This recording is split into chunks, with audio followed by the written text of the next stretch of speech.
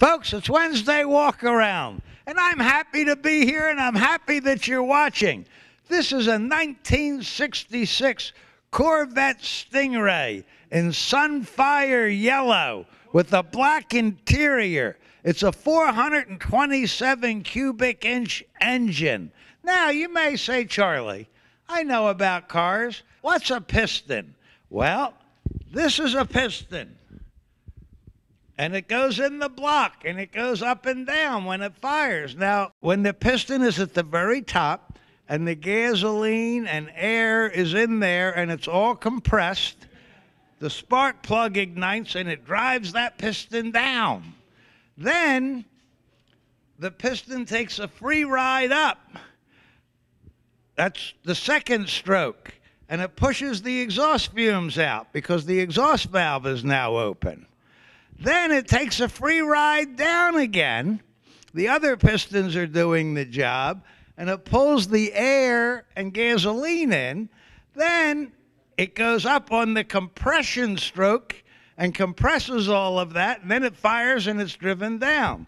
When someone talks to you about your rings, these are the rings that go around the piston. Then they make sure that the oil stays where it's supposed to stay. When they say that you threw a rod, and sometimes it would go through the block itself, this is the piston rod that bolts onto the crankshaft, and this is the wrist pin. They call that the connecting rod. More information than you wanted, but I'm showing you a 50-year-old 427 cubic inch 1966 big block Stingray with 4 on the floor, 4-speed manual transmission. I call it a handshaker.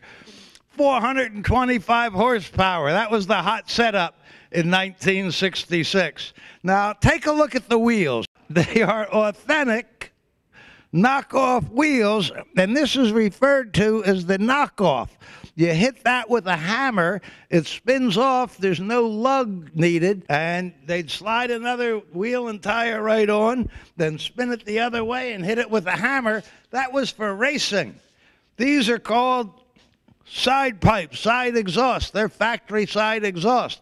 And these are heat shields on there. I once brought a car home that had side exhaust without heat shields.